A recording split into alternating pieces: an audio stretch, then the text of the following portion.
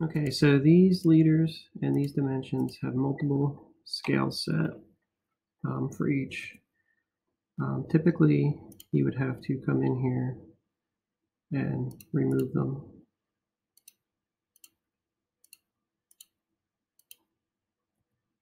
With the and you would have to do the dimensions and the leaders separately. It doesn't give you the annotative setting when you select them both, just when you select one or the other.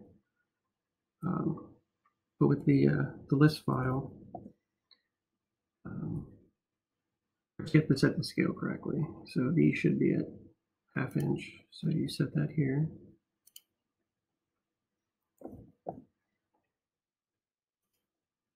And it will do everything, including the section markers.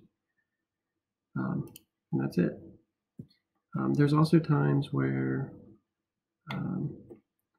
I'll have a drawing where, it started off at 3/4 scale. And I mean, look at all this extra space. This is a dynamic block we use so we can see the size of our sheet layout without going to paper space.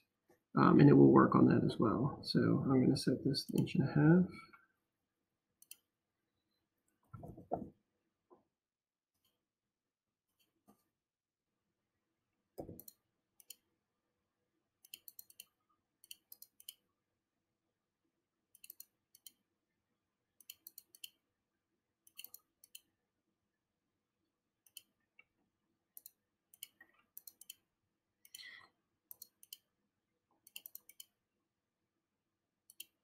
And now it fills the page and I have just enough room over here for a section.